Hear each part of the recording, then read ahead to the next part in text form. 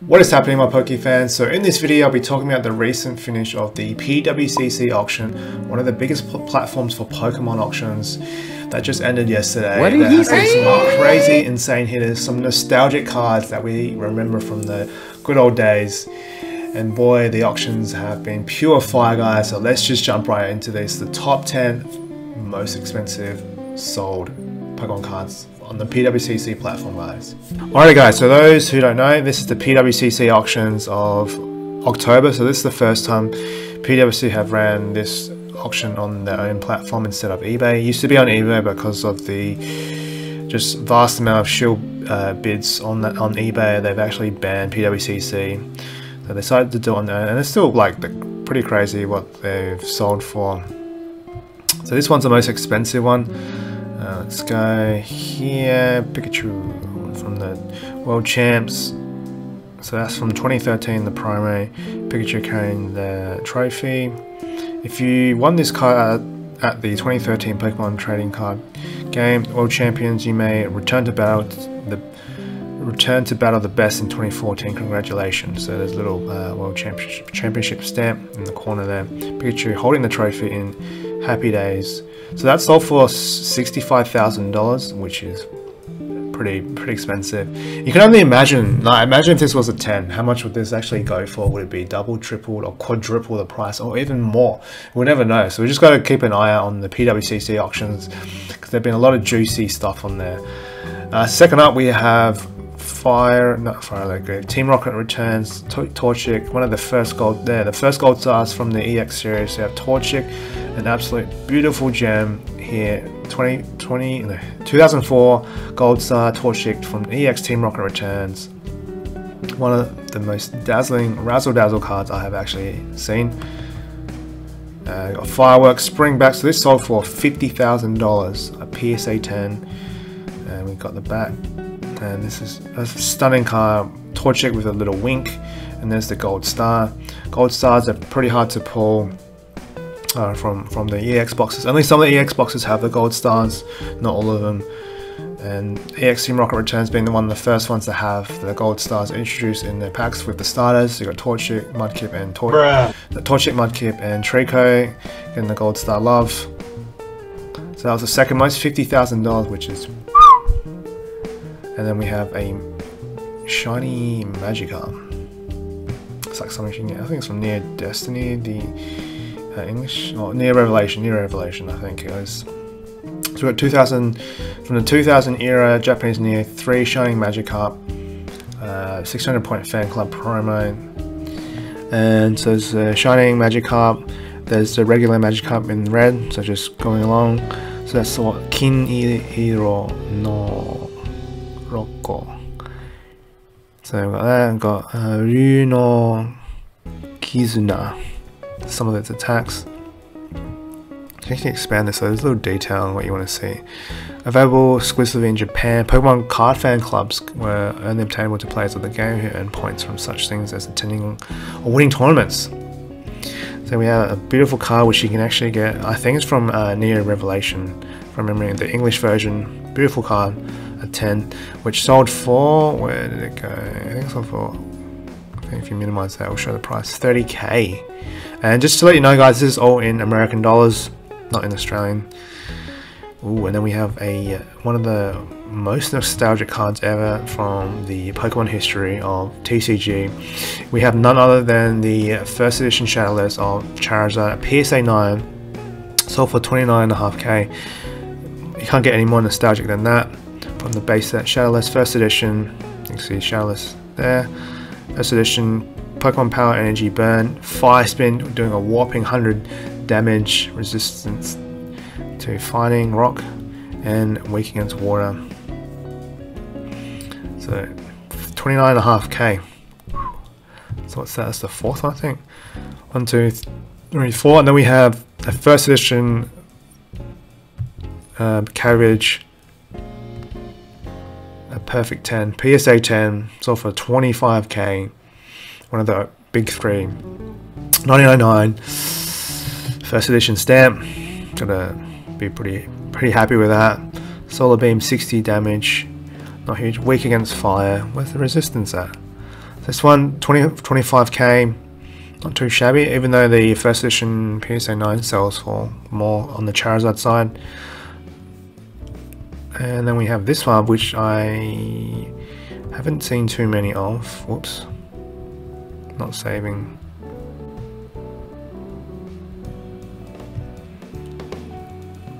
So yeah, I think it's number 5 or 6. So 2010 Japanese Promo Master Scroll Holo Daisuke Club, 8,600 points. It's sold for 19.5k. このカードついたら Okay, so this one's got the silver border, the title even has silver, and even on the scroll and the centerpiece it's all silver, shiny, bright. Who doesn't love shiny cardboard? And this deserves 19.5k. Let's just read a little bit of the description. Well, that's a bit of a description there. I'll just read it like the first few sentences. So, the Ultimate Fan Club prize card ever produced in the Master Scroll promotional card is a rare and highly sought after item card, and it is one of the LP promotional cards, a series of Japanese promotional cards tied in with the Pokemon card game Legend era of cards, which started with Heart Gold Soul Silver. That's Heart Gold Soul Silver came out around 2011 roughly for the English version. Collection in Japan in June 2010. This card is available to all Daisuke Club members fan club as a master rank prize. In order to obtain this prize, you have to obtain 8,600 action points. Okay, so there's a little game to win this, and I can't say much. Let me zoom in. There's a little promo stamp there, 2010 silver. I just love the silver border. So where are we up? So we got 1, 2, 3, 4, 5, 6. So this is 7th highest. So from Near Destiny, the shining Charizard, Near Destiny, first edition. So see, Near Destiny, there's 4 different types of from the Near set. There's 4 different types. First edition stamp, shining Charizard. So that's all silver. It's shining. So it's a very unique card. One of the Near Destiny, one of the first ones to actually have the shining cards in the Wizards of the Coast era when they were repping Pokemon. So this sold for $16,000 for a PSA 10, perfect 10. And this is this is another gem card that everyone's after. Near Destiny, probably one of the best Neo sets from the Neo set, I must admit. Beautiful card, just flying Charizard, just doing Charizard things. That's 7 and 8th MTG Fire Left Green. The 9th we have another gold star from Holland Phantoms. Let's just do a little zoom up on this bad boy. So Garage, the Delta species, a gold star, 2006 Pokemon Gold Star, another one of these beautiful gems from EX Holland Phantoms. The EX getting some love here. So it's a gold star, shiny Gyarados in red. So they got Spiral Growth, all that blast. Look at the amount of energy cards you need to use this bad boy card. And 13.5k sold for. So let's see the ratio. It's got a little description here. Introduced as a special chase card for the Pokemon TCG Gold Stars. Gold Star cards have a pull rate of only one per every 2 boxes. So you can get 1 Gold Star for every 2 boxes. That's still pretty hard to pull. Although there wasn't a huge print run, not like these days with the modern sets, so you just mass print them.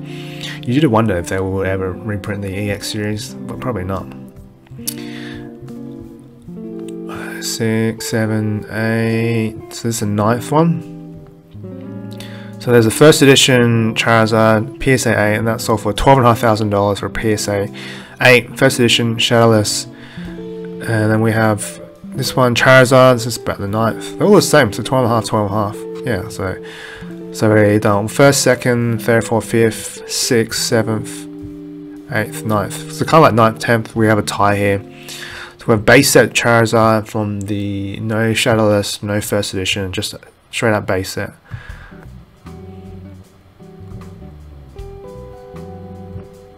So this one that they printed heaps of, the base set original OG. 909 5 spin. Base set 10, so 12.5k. So still quite a lot. Another 12.5k, we have this Charizard, Tops Chrome. I'm surprised this one sold for some. I guess it's a bit harder to grade these. So it's a Tops Chrome Charizard. Sold for 12.5k. So this one, let's have a little another huge description. Released in 2000 by Topps, series of the Topps Chrome line of Pokemon trade card games, features the first 78 in the Pokédex. See the back. So yeah, there's a little description on the back. Number 6 is yeah, saying a bit about the characteristics of Charizard. That's one of the OG images of Charizard, even from the TV show. So we got Pokemon 06 Charizard, which is number 6 Topps Chrome that produced this card. Sparkle, pretty much anything. Most things that are Charizard, yeah, just it's very eye-catching. Then we have other ones such as Pikachu E-Card Sample. Oh no, it's gonna. So this is from Expedition. It's a sample one. Let's read more about samples.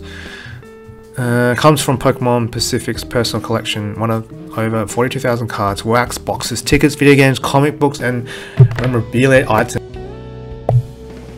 items up for bid in October for the auction. Damn. How many is worth that much? I got an Expedition one of this. I think it's a PSA 8 or 9. It's a non-holo. It's a common, so the 9s don't go for much, like 40, 50, 60 bucks. And so coming up 10th spot, this is a bit of a tie here. Let's go, got another trophy one. What's happening here? Why is it opening the chairs out? This is a BGS, the first BGS that's sold for quite a bit, 12.5k. Let's go. There, starters and Victini. I don't know why Victini's in the middle there, getting some love. Snivy, Oshawott, and I think Piglet. So this one sold for 12.5k. So quite an expensive one for BGS entering the auction. That's pretty much it.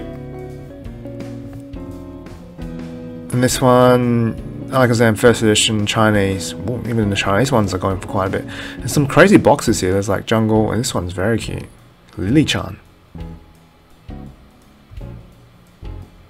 New Revelation Jungle. Legendary collection as well. Wow, there's some huge hitters here. So the most expensive one overall is the trophy card with Pikachu, $65,000 USD.